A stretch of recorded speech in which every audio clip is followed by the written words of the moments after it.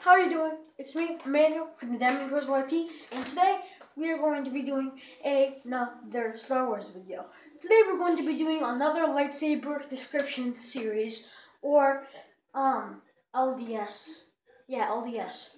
We're going to do an LDS video. This is going to be the third one ever, and we're going to do it on the infamous, extremely skilled lightsaber duelist, Count Dooku.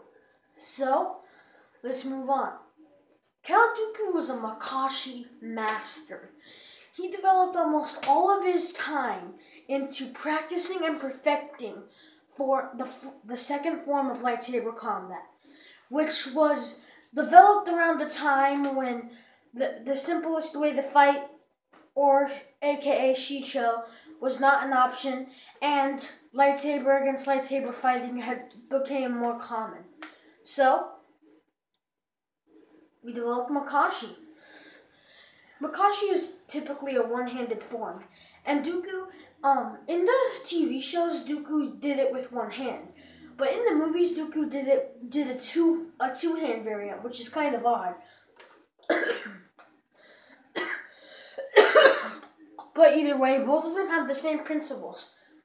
Instead of trying to bust through your opponent or overwhelm them with quick strikes, or both, you try to work your way around them, trying to find and exploit their tempo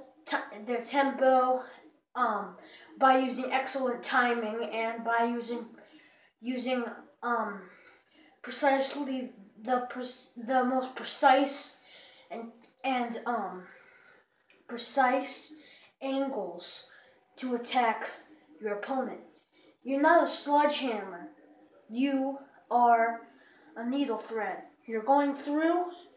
You're not trying to bust your way through. You're trying to work around your opponent's blade, which is one of the reasons why a lot of Makashi duelists are really good at going around their opponent's blade, just skimming off the side and disarming them, literally. Makashi duelists are pretty good at that, but so are Jimso duelists. Though in my personal opinion, I think Makashi duelists have a better grasp on this. Jimso duelists can do this proficiently as well, like we saw with Anakin Skywalker. But anyways, I think Count Dooku, personally, I think he had a small ability in Shein, though this was not that big or excessive. So anyways, I hope you enjoyed this video. If you watch this video, you are a Diamond Pro, and I want you to come back and watch more videos. You don't have to. It's your choice to make for yourself, not my choice to make for you. So I hope you enjoyed, and I'll see you guys later. Bye.